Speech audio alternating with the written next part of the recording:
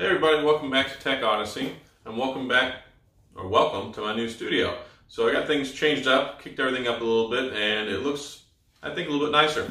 So what we have here, in addition to the new digs, is the brand new Bold N1. You can see how the light catches the holographic lettering on there. So we got the Bold N1. This is the very first device ever made by the new company, Bold. It's a more premium line, still fixed on the budget audience for people who don't want to spend $1,000 on the phone, which is crazy because phones are so expensive nowadays. So you can get all these wonderful premium features in a $300 or less phone, as opposed to paying $700, $800, $900, $1,000. Sky's the limit now. So here we are with the Bold N1. That's the best I can do for sound effects. So what do we got? We got a 6.4-inch Full HD Plus AMOLED screen, not an LCD, an AMOLED screen. It's got Corning Gorilla Glass 5. It's got the MediaTek Helio P70 processor, so you get tons of power. It's clocked at 2.1 gigahertz. It's got AI technology, 128 gigabytes of internal storage, dual AI cameras, artificial intelligence, so you get some cool features there. It has a 16 megapixel camera and a 5 megapixel depth sensor. You have a 13 megapixel pop-up selfie camera, so the camera pops up and down. You don't have to worry about it taking up your screen real estate, so you get that full gigantic screen to body ratio, which is just fantastic. It's got an in-display fingerprint sensor, so you can press your thumb on the screen, unlock your phone. So that's really nice, modern technology.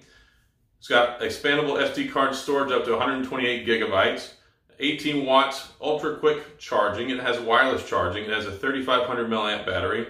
Then you have Android 9.0 and a premium metal and glass finish. So there we go. One more look at this.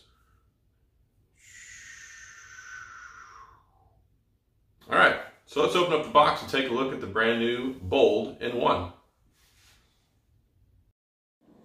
All right, so let's get to the unboxing of the brand new Bold N1.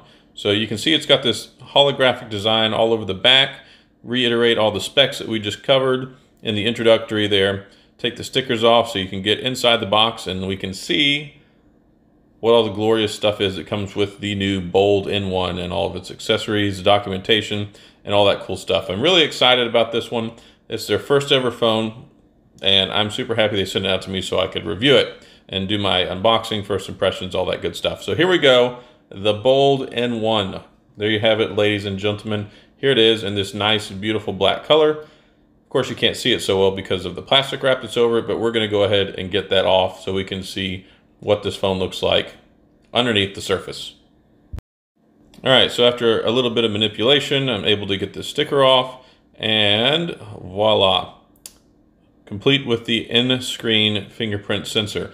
So this one has the in-screen fingerprint sensor, much like the OnePlus 7T and other similar devices have. It's not the ultrasonic fingerprint sensor like Samsung has. So this one is lightning fast, at least it's supposed to be. We'll test that out here in a minute. There's the new Bold display whenever it pops up from turning the power button on. And it's almost like a piano black looking finish on the back of it. It looks so nice and shiny. If you've ever seen like a Steinway piano and you've got that beautiful black finish with the gloss on it, then you know what I'm talking about. It looks fantastic. Now there's some dust particles on there from taking it out of the box. But you can see there's the 16 megapixel camera, LED flash, the 5 megapixel sensor. And then go in here, look in the drop down in the settings. Let's go ahead and set up the fingerprint sensor and see how well it works. So go to security information and then fingerprint. So you have to have a secondary biometric set up as well. We'll go ahead and set up a PIN. All right, so now that we got that set up, let's go ahead and register our fingerprint and see how well this works. You can see a little green light that lights up as you do it.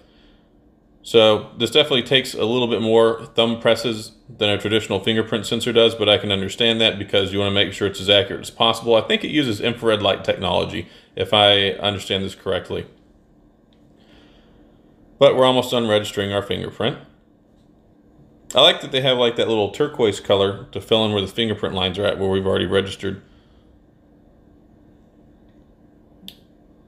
All right, and our fingerprint is registered. So let's go ahead and turn the screen off.